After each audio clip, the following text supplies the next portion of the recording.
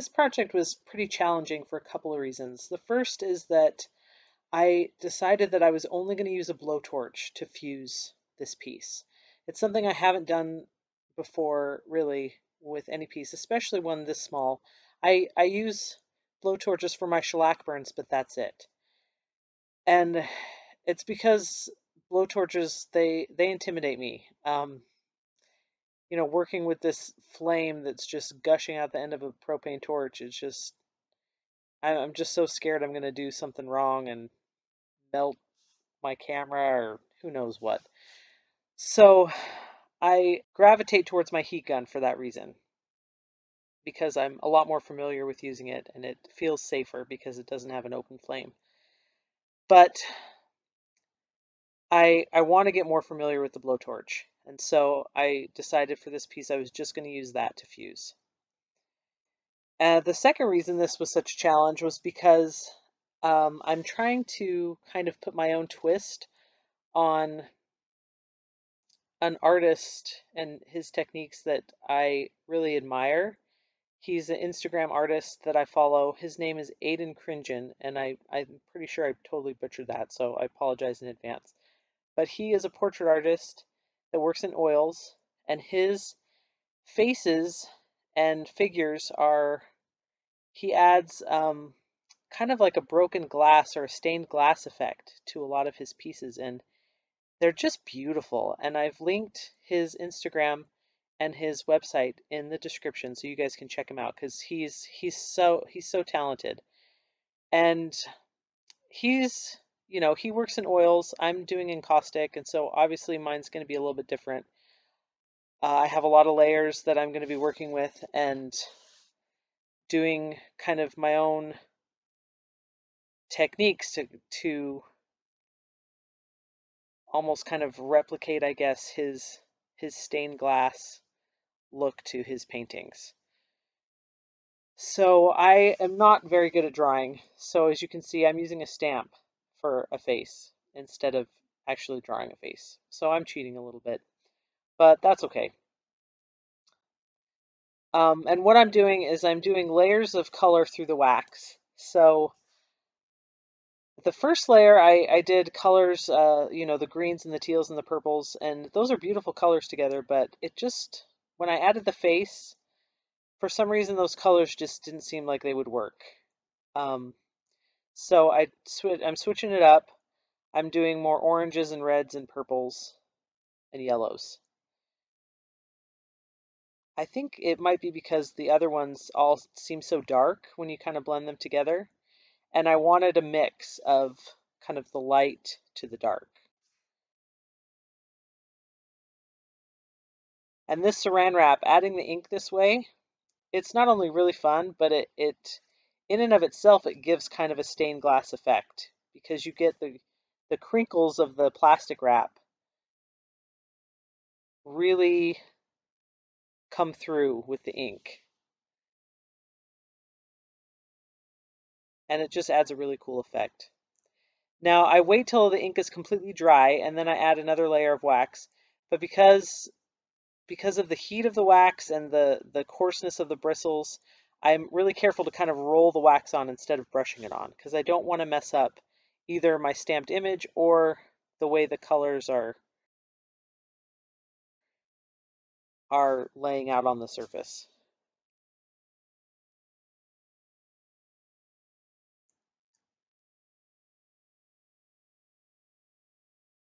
Now, using the torch at this point, I was actually really scared that I was going to mess up my face and the colors.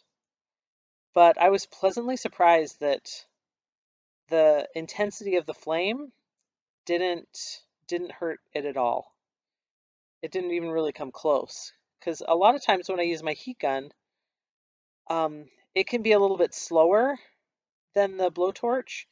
And so the temptation always is to kind of stay in one spot for too long, and then the image can start to move or the colors start to blend too much. And that's what I hate when I do that. It's something that I've gotten better at with the heat gun. I don't really struggle too much with it anymore, but it still has a tendency to happen a little bit sometimes. But it didn't happen at all with the blowtorch. And I was so sure that it would because, you know, the flame can be really intense and it can go very deep. But it didn't. I'm moving it very quickly over the surface, but it works quickly too. So I got a smooth surface, very well fused, and without any damage to the underlying image. It was awesome. Now I'm trying to just highlight the face just a little bit and make sure that I'm bringing color through the face and out towards the rest of the painting, because I didn't want to have just like a blank white area where the face is and then lots of color in everywhere else. I wanted to make sure that it was blended throughout, and the yellow was a perfect way to do that because it's a light color. It's not covering up the image of the face at all, but it's blending really well in with the reds and the purples and then the oranges, and I was really pleased with how I was able to kind of blend those colors outward from the face.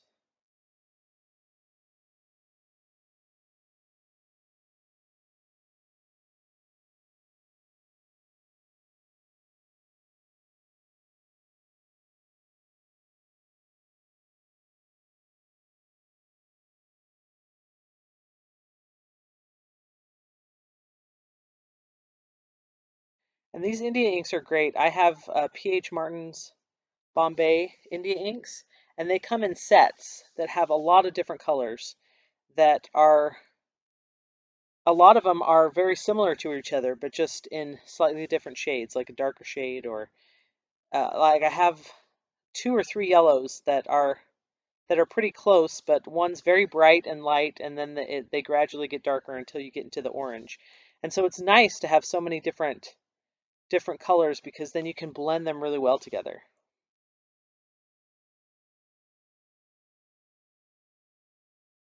And again, I let the ink dry completely on the surface before I add any wax.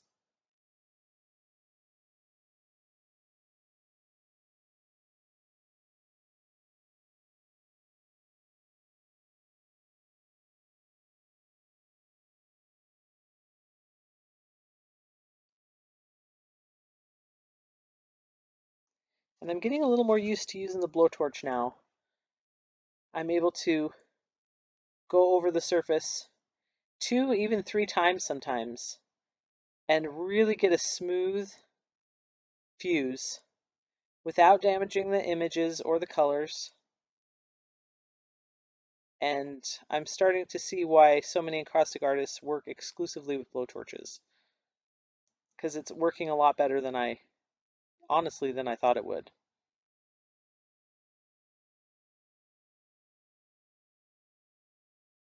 Now this is a very old calligraphy pen that has been almost ruined, essentially. It's really not good for anything except what I'm doing right now, which is kind of just drawing into the surface of the wax.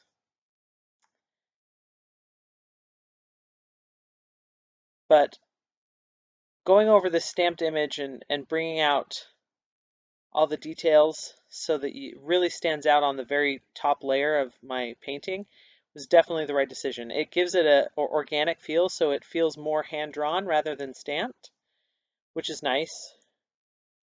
And the black, it's really just pops.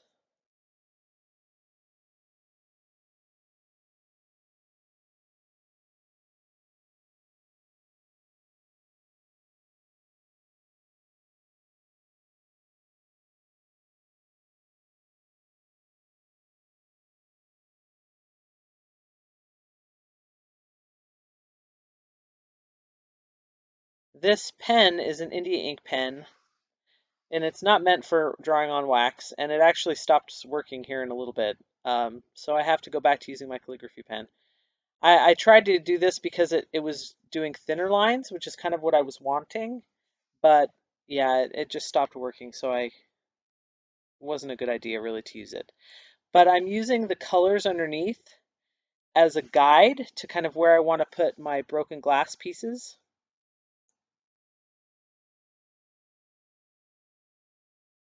And I'm going to be honest with you guys, at this point, I really didn't know what I was doing.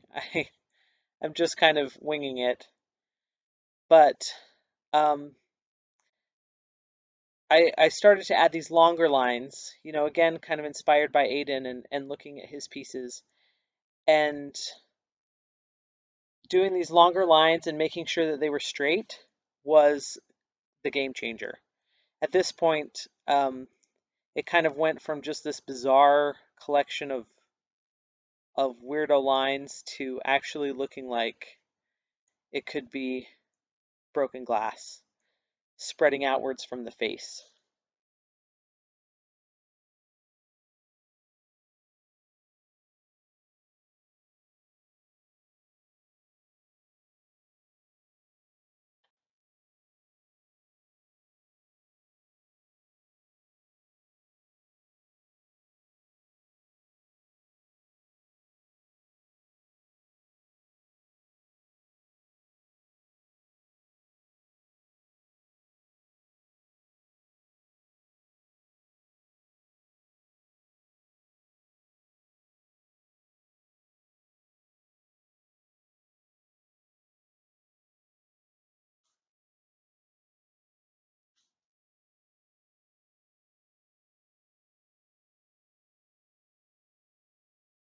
Once I was finished adding the lines, I wanted to add a little bit more color to some of the broken pieces.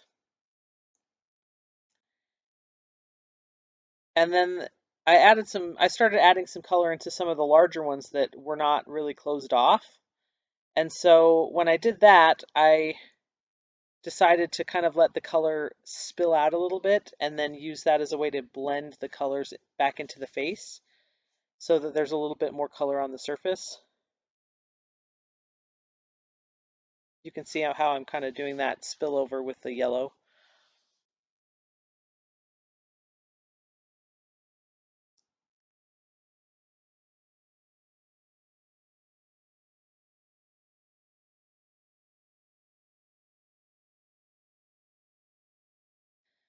But overall, I feel like this piece was really fun, and I think it's a proper homage to one of my favorite artists. Um, Even though I'm not good at drawing faces myself, or even really know what I'm doing, it was really fun trying to kind of put my own twist on his techniques and style. Um, I'd love to hear your guys' thoughts on artists that inspire you and how you kind of, if you ever try to kind of emulate or put your own twist on your favorite artist's work.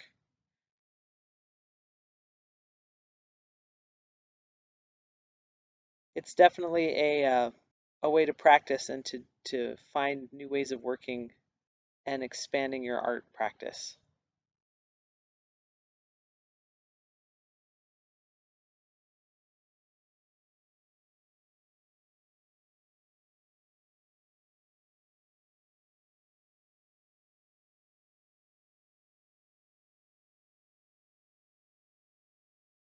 Thanks for watching, you guys. As always, I'd love to hear your thoughts in the comments, and I'll see you in the next video.